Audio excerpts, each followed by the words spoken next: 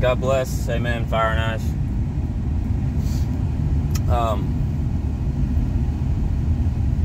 I tend to think about something, and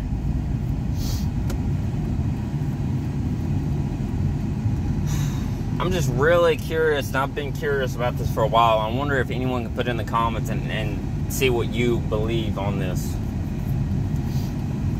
Because I know what the scripture says about we're not supposed to take any thought captive, but give everything unto the Lord. Amen. So no thought captive, okay? I get it. I've read it. I've seen it. But here's the thing about this. And this is what I've always been curious about this. Why and how is it? Maybe it's just God's chosen people that this happens to. I don't know. I'm still trying to figure it out. I'm still praying. I'm still seeking. I'm still learning. But listen, hear me out on this, please, somebody. And put a comment down below, whatever you got to do with that. Why is it that... Is it every human being, or is it some people that evil is like... It seems like evil is attracted to, or evil is most attracted to? Because here's the thing. I've been invited by 2 different Masonic lodges of Freemasonry. One in Florida and one in D.C. And this has already happened to me twice. Okay.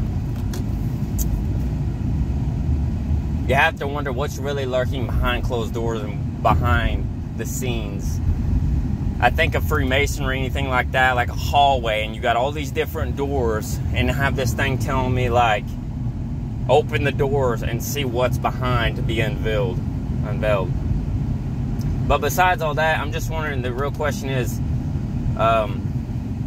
it that human beings and our fallen, our fallen nature, are we just mainly attracted to evil? Is that what it is? Without God, our fallen nature in general in itself is just attracted to evil?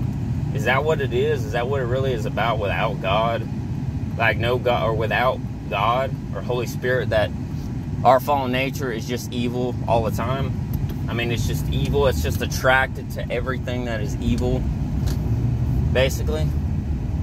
Because I know the scripture also says that, you know, in the days of Noah, God could see man's heart, and it was just continuously evil all the time. Always an evil thought. Everything is always evil. So it just makes me wonder, is that what this is really about? Well, in a way, yes, I do believe it. But I'm kind of curious to get other people's thoughts and beliefs on this. Just let me know. Put it in the comments. But is it just like the human fallen nature? We are just always attracted to evil? Yes. I believe in that's in a way, because evil can be attractive, obviously. But, I mean, lust, like, in a way. But, like, why is it that evil is also attracted to us? Or you can go ahead and say, why is evil so attractive to God? I mean, why would it be attractive to chosen ones or God's people? I don't know. Someone answer this, please, to me. So, God bless. Amen. Fire and Ice. Godspeed. Out.